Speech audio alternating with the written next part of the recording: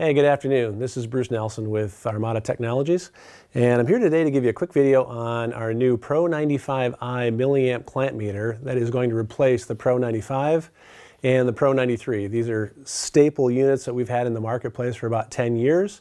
They're used in troubleshooting two-wire systems, and just quickly an overview of what they'll do for, or what the Pro95i will do for you that the Pro95 did not.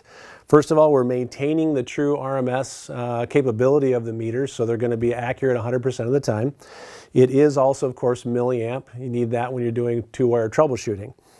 But it also, we've added a few other things. First and foremost, we have added alligator clips that go on the standard multimeter probe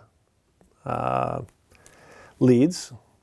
Those are nice if you're trying to clamp onto a wire versus trying to hold the meter and probe here and probe there. You're trying to do three things with two hands. This allows you to be able to use the alligators to hold onto that copper. Nice feature. If you don't want to use it, you don't have to. They're detachable. Additionally, we have a cheat sheet, which we're kind of famous for in our multimeters in the irrigation world.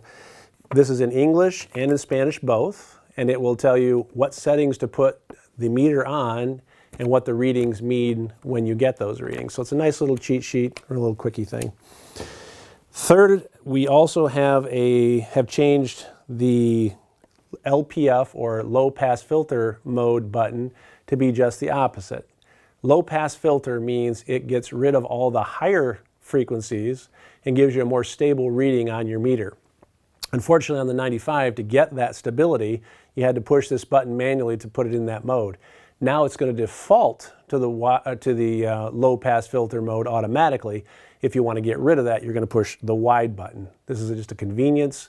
It makes it a little more stable for you to use right out of the box.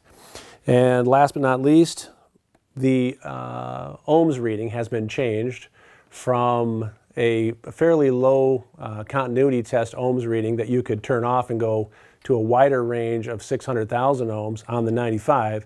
On the 95i, it's going to default to the 600,000 ohm range, and if you want to take it off that, you can. But again, we're defaulting to the features or the settings that most people want to use anyway.